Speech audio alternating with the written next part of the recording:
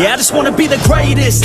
Everybody knows my name, shit. I'ma have this whole fucking game list, spitting with the same wit, and I'm gonna be famous. Ain't nobody able to delay this. Coming up, I had a vision to make it. Never wanted to be nothing, always wanted to play shit. Sit in class, always wondering why I love this lame shit.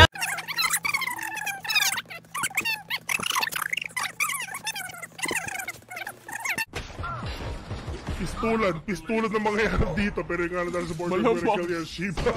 Magulat akong hindi. Grabe dyan na naman yung kanyang buhay. Pero pag lumabas, meron pang may kasama pang Bren Esports 2v2 situation. Dubstep was able to get a pickup. Is he gonna go there? Oh. Ang dami nag-up. Ang dami uto-uto. Pero going back in this game, and look at Wentz with a spray and praying. And really hard pick for the side of PRX because of that wall, because of that firearm na meron sila. Mind freak na kapatid nga. Pero Jessica,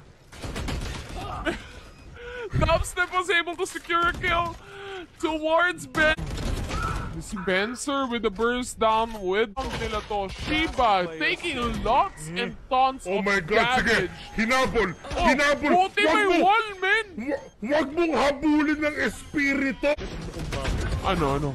Gusto ko manggigigil si Ryan Joseph. Kasi Oy, siya mo lang. Puso mo.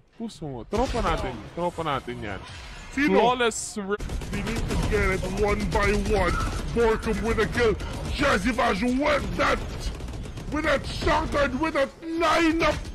Lineup na pilitin na lang i-defuse to. Wala nang oras para i-defuse. Puputok na.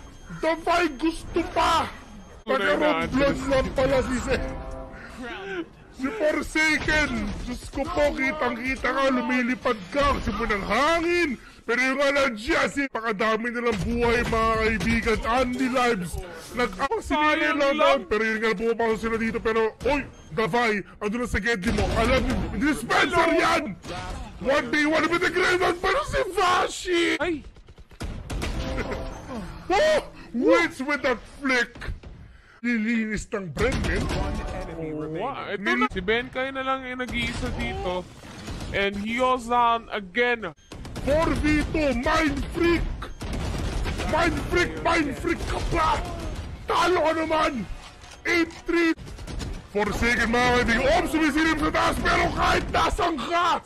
Naubusan na ng enerhiya. 1v1, 11 Let's go, Vashi! Let's go, Vashi! 11 HP na lang yan. Isang pitik na lang yan. Oh, let's go! Nice! Gaining back his health. And Jessivash naka-pick off ng isa. 4v3 situation.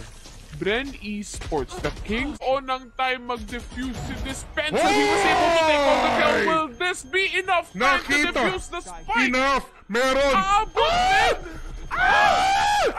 Pwede. 10-5 Yes! Pinitik na. Let's go! Oh my God! Borkum! He took his time! It's Borkum time! Kaibigan! Borkum time! Oh, si Forsaken. Masakit ang damage sa tinangarin right now. Pasok na ang Bren Esports. Isa-isang nauubos. The Vi wasn't able to use that rest anymore, making this a match point. Bren Esports. Sabi mo push pa, Forsaken! Ano ha? Kala mo! It's gonna be a Bren Esports championship! Let's go! 3-0! Bren Esports! 3-0! Mr. Dubstep himself, the man of the hour right here. Dubstep of Bren Esports. Welcome back! Hello guys. What's up? No, in all seriousness, Dubstep, that was a clean sweep, my man. Most of us were expecting this to go the distance all the way to Game 5. But no, you finished it straight up. And I'm sure a lot of us are wondering, at this point in time, you're at the top. What's next for you and Bren?